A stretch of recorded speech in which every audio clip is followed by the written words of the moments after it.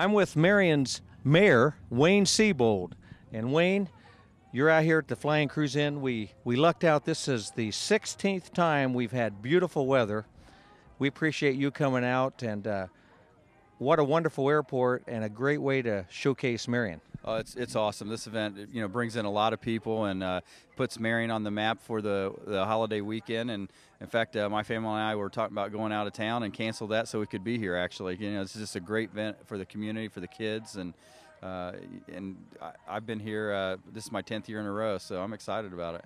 Well, Wayne, we appreciate it. We have airplanes in here from all the surrounding states, and many of the antique and classic cars travel a good ways to get here. I know the hotels, it's a big hotel weekend because also the universities are coming back to school. So it's a wonderful time to have the Flying Cruise in here in Marion. It really is, because it really showcases our city, and it shows that we have our best foot forward during this weekend, and there's a lot for people to do when they come in from out of town, when they drop their kids off at the university, to see and meet people from the community firsthand. They a lot of times don't get an opportunity to do that. They just go to the kind of campus and then get out, and this gives them a chance to get a flavor of what we're all about.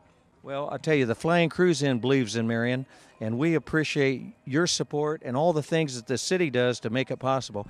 Every single dime in the breakfast benefits the high school band, and the businessmen in the community help us bring this big airplane. It's flying overhead right now. We could not do it without the businessmen in Marion. So the Flying Cruise Inn is an all-out community event, and we appreciate you being here and supporting what we do. Well, it's my pleasure. Thank you very much.